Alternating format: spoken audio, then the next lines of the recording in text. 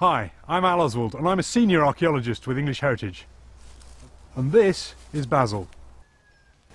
25 years ago, this little church at Alceston in East Sussex is where I learnt to dig.